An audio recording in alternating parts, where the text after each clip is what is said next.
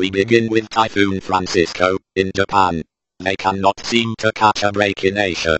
Multiple typhoons developing over the past few weeks. A series of low-pressure systems migrating northward due to an atmospheric convergence near 800 MB pressure, mixing with cold Arctic air from the north, producing a ripe environment for large typhoon development. In the West Pacific, currently, Typhoon Francisco, Tropical Depression number 27, Tropical Storm Lekima. All forecast on a northwest track towards Japan. Meanwhile, in the East Pacific, we now have Hurricane Raymond, which currently resides off the western coast of Mexico, near Acapulco.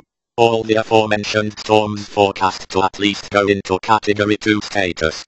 In the United States, we continue to see a dominating convergence over central Canada, multiple low-pressure systems to the north, already producing heavy snowfall, freezing temperatures, reaching far south into Texas and New Mexico.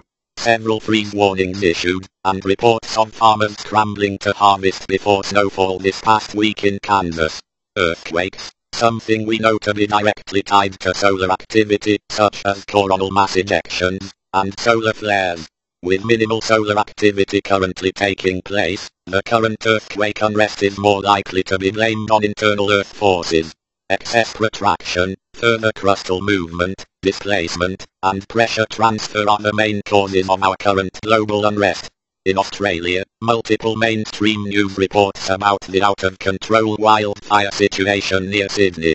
Dominating high pressure, mixed with a warm northwest breeze, along with very little precipitation, has mixed to form the perfect non-storm, leading to very dry conditions, resulting in massive wildfires across vast areas.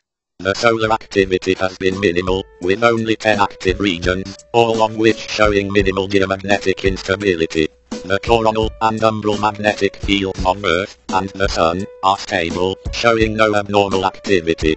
Finally, for all our ISON lovers, the recent reports of the comet being seen in the Hawaii French telescope are not correct. Still too faint to be seen from Hawaii, this comet is forecast to survive its trip around the Sun, and should promise a stellar view this coming winter.